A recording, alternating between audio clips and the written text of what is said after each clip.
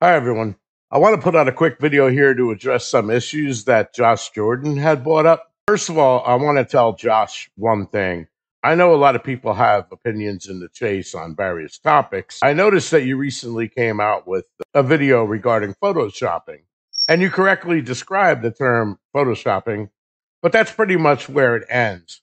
Now, let me preface this with the following. I have over 40 years experience as a principal level, which is higher than senior, principal level software engineering with digital imaging and digital video. I've worked at many places, including Adobe, where I worked on Photoshop and Image Ready. I worked at a company called Jask, which produces Paint Shop Pro. I worked for Corel. I've worked on 3D ray tracers. These are all commercial packages that I've worked on since the late 80s. So I know what the hell I'm talking about, unlike you. Clearly, you need to do a lot of research into photoshopping because either you have issues and you need to get a better pair of glasses, or you're just delusional at this point. You're very condescending in your videos, and you think that everybody out there is an idiot, and you're going to be this big man who's going to come out and show us all your vast knowledge on how there's a huge fraud here, and the chest was found in 2013. Whatever. I don't want to get into your issues with fraud because I'm not going to sit here and deny the fact that there could have been fraud, but it hasn't been proven yet. And the one point I want to make clear is you definitely have not proven anything. And I'm only going to give you one example. If you really want to get my expert opinion on all of the images, you're going to have to pay me far more money than you can afford. And I'm not going to waste my time. But I'm going to point out the obvious flaws here. First of all, you claim that there's a missing chair leg in this photo. You must be blind, dude, because let me zoom in. There's a chair leg going this way. There's a chair leg going back towards the wall. There's a chair leg going down to the left here. And there's a chair leg right here going down to the right. For some reason, you don't see this, okay, this chair leg going down to the right, and you claim that it's Photoshop. Well, it's wrong, dude. You can't make silly decisions like that. You're completely uneducated on the topic. So you're wrong. There's three legs there. So that throws your one thing out when you're saying, oh, there's tons of photoshopping in all of these images. And one person that pointed out and kind of made a fool out of himself was a poster named O. He paid money to have some company which probably doesn't know anything. Clearly, they don't know as much as I know. Okay. And they pretty much told him, yeah, there's some editing. And then they blew him off. So he completely wasted his money. Yeah, there's editing. There's editings in all photos. Either way, the leg is clearly there. So enough about this chair without legs. Like I said before, the person O did discover that there is some photoshopping, and most of them are just edits, but some of them are clearly there that don't belong. And one of the best examples I can show of that O had found out is this image right here. If you look here underneath that coin, you see this?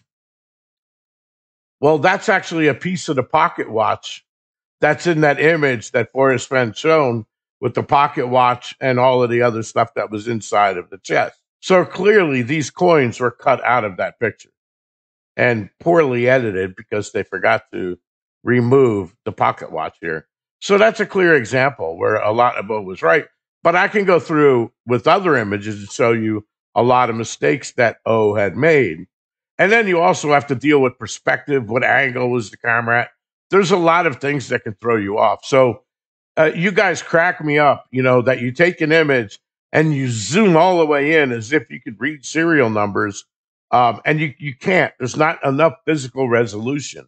Images don't work that way. You can't simply invent pixels that don't exist. And that's exactly what's happening here when you do that. Again, I'm not shooting down your theory. Maybe it was found by this Kendall and Amber. Lord knows who the hell those people are. Frankly, I think you're just crazy and you're delusional. My understanding is that you claim that you stumbled on the treasure chest and then these other people took it from you. I don't want to debate that because I don't know anything about that. It could be right. But please, please, please don't go insulting other people about Photoshop and digital imaging, and you're going to push your theory when you can't back it up because you have zero experience in the industry and you've completely made a fool out of yourself. I just proved it with the chair. I can go on and probably prove it 100 more times, but frankly, you're not worth the effort to do that. So please stop insulting other people with your silly theories. Now, one other thing that I want to point out, again, this is an example of what I mean by zooming in. This is your image, okay? And you claim that this is the image that Forrest Fenn had in his shot, okay? So you zoomed in on this and you see these pieces of jade in here. And then this is an image that Jack had provided, I guess, in a Medium article, and you're showing the same pieces of jade. And you're claiming that these are two different things. I don't see how you're proving that here. These could be stacked. Clearly, there's looks like there's more than one piece going on here. These are flat. These are stacked on each other, and here they're separated apart. And clearly, this one is closed. So this one's open, meaning that somebody moved them around and manipulated them. So you have no proof whatsoever here that these two things are not the same jade in there. The other thing I want you to take notice is that everything looks big, but notice that you're zoomed in here, okay? The height of one half of this box is approximately equal to, it looks like a little bit less than the width of this bracelet. So that means when it's closed up, maybe this thing's going to be an inch tall, maybe an inch and a half. Okay. Just keep that in mind. Here's this other image that you showed. Okay. Apparently you're holding these two pieces of jade that you had found in Colorado. I don't deny that you found jade in Colorado, but I fail to see how this means that you have physical proof that this came from Forrest Fenn. Do you actually believe that these things were inside of that container at one point and somehow they're photoshopped in there? I don't even believe that these would fit in that container, but clearly these are more spherical shaped. They don't even match the jade that Forrest Fenn shown. Again, I think that you're making a complete idiot out of yourself, and I'll let you go ahead and be free to do all of that stuff. But please stop being condescending and stop insulting people and trying to fool them into believe that you're some digital imaging expert when you're not. I am a digital imaging expert, and I just made a fool out of you based on the chair alone. I'm not going to put forth the effort to waste my time to go ahead and look at more images and point you wrong, probably 100 times, easily over. I just don't care about that. Is there photoshopping in some of these images? Yes. But to the extent that you're showing, no. Does any of your so-called Photoshop evidence have any proof whatsoever? No. Zero. Period.